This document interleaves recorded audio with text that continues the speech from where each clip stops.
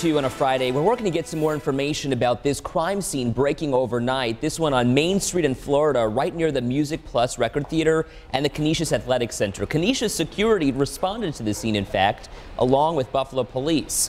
Our breaking news photographer saw nearly 24 shell casings littering the ground. You can see the evidence cones there. AMR dispatchers say 2 people taken to the hospital here. Their conditions unknown. Buffalo police yet to respond to our request for information, Katie.